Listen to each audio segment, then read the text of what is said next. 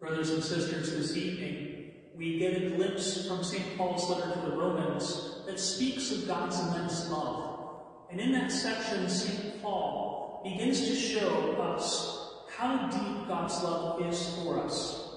He begins by saying that perhaps for a good person, someone may choose to die, and yet even that would be with difficulty.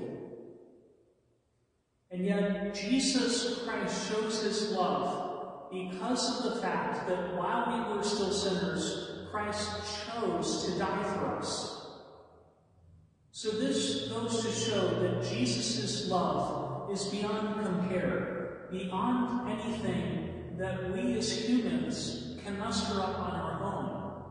Because certainly no one of us, given his or her own human nature, would choose to die for somebody that was considered wicked and sinful.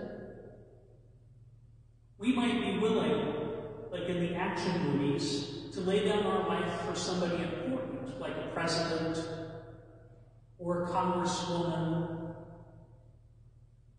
The idea is that typically we want to protect what is good. And Jesus shows us how much he sees the good in us. Because even though humanity fell into sin, it never lost its intrinsic goodness. God made humanity at the beginning in his image and likeness, and though sin obscures that image and likeness and makes us fall short of the glory of God, God never revoked the words that he spoke about our humanity, that it is very good. This is why we see in our struggle against sin, we aren't speaking so much about choosing between something so obviously wrong and something so obviously good. Instead, sin tends to tempt us by the idea that what we are looking for is in fact good. It lies to us by telling us that there is something to find fulfillment in the immediacy of our sinful desires. But our Catholic faith and the teaching of those throughout the centuries, the men and women who are the saints, show us that instead what ends up happening is sin takes something that is good, a deep desire, that is a desire for goodness, and works it. So God calls us to recognize the goodness of our humanity. As the Desert Fathers would say, there is nothing in our human nature that was not designed good by God from the beginning. It is simply that we are called to direct all of our human faculties toward what is true and good. And when we see this, this helps us to avoid the trap that says idleness is the devil's workshop. Because if we try to stop certain tendencies, it is difficult to do so because there's still a desire that still needs to be met. Instead, much like judo, we are called to redirect the energy toward what is good, toward what is holy, toward what is true. The fact that Jesus loves us this much should give us pause, that he did not come to deny us happiness or to tell us that we are called to only engage in suffering somehow, but instead, he has called us because he wants to give us life and life in abundance. He wants us to know what it means to experience peace after and even going through difficulties. He wants us to know what it means to have love even for enemies.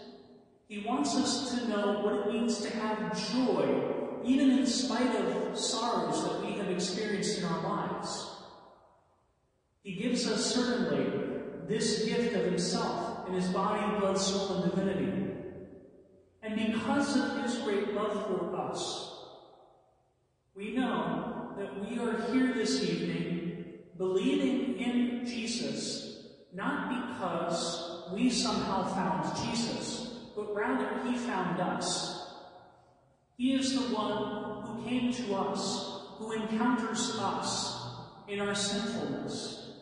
He is the one who comes to us, loves us as we are, and pours forth his graces upon us in such a way that his love and his grace begin to change the depths of our being, so that what was once pleasing to us in the past now becomes futile, that what once seemed so good, now we recognize is actually a counterfeit. And we begin to see how walking with the Lord Jesus Christ, walking in his way, his truth, and his life, truly begin to lead us to the fullness of life. This should spark in us the same gratitude that we see in Mary of Bethany, who we meet in the Gospel today in a very particular way. She is the sister of Martha, and her brother is Lazarus, whom Jesus raised from the dead. Mary of Bethany is so taken by Jesus and by what he is offering not only to her, but to every person, that she is bold in giving extravagant worship back to Jesus. She takes this alabaster jar, already worth a fortune just because of the fact that it's made of alabaster, and she pours out this aromatic nard worth 300 days' wages, basically worth a year's salary. So just imagine if you decided to plop down on one person $50,000. $50,000. Just extravagantly pouring that out. And she gets down, anoints his feet, and dries it with her hair. It is an act of intimacy, an act of self-gift, and an act of extravagant love. Now, oftentimes as Catholics, because of the fact that the majority of our time, our prayer tends to be liturgical. There tends to be rules and regulations. We try to say our prayers together. It would be difficult for us to express our prayer with that extravagant love that Mary of Bethany shows to us in the Gospel today. And yet, we are called to have that kind of extravagant love for Jesus in every activity that we do. Whether it is saying our prayers that maybe are rote, but saying them with meaning, intentionality, and with our hearts and minds united to our lips, so that we know that we are saying what we mean and meaning what we say. This is one way that in our formal liturgical prayers, we can extravagantly worship Jesus, loving him for the love which he has given to us, the love that proves itself not in words alone, but in action, dying for us sinners while we did not merit it. In our own prayer times, though, we can certainly show the extravagance of our love, either by being on our knees, by kissing images of Jesus, by pouring out our praises upon him. St. Francis of Assisi, whom we know very well, loved to engage all of his senses in the praises of God. He would look about and see all of creation, and he would praise God for that gift of creation. He would see his own life and the life of all creation caught up in the liturgy of heaven, praising God continually.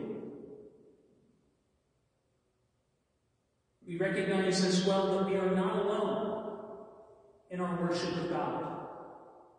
We have the holy angels with us, and we can ask the holy angels to teach us to worship Jesus the way that they do, when they render all praise and honor to him who is seated upon the cherubim.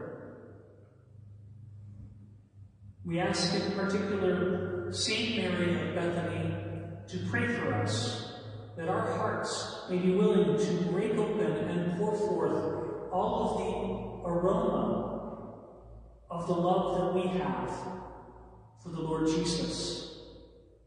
And should we find our vessel lacking, we need not be dismayed, because we can ask the Holy Spirit, the one who is the oil of gladness, to fill our hearts with love for Jesus, so that we have something to pour out upon him in our praise.